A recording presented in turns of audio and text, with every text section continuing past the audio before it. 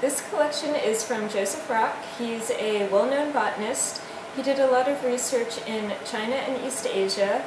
This folder contains some of his journal entries from research he was doing in Burma, Assam, and Siam in 1920 and 21.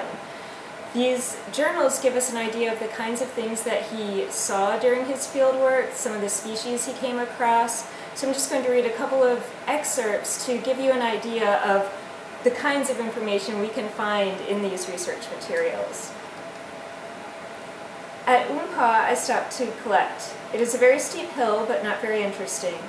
Bamboo grows and higher up scrubby-looking trees. On the steep rocks, there grew some begonias, a couple of inches high, and some blue-flowered impatiens.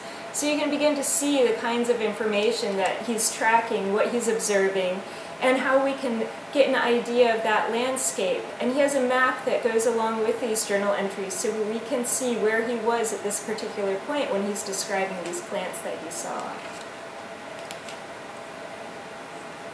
Another great excerpt from his journal describes some of his adventures. He says, "We were chased by a caribou for some distance, and later we came onto some elephants, and I said that now I had had enough, and I made for the waiting boat."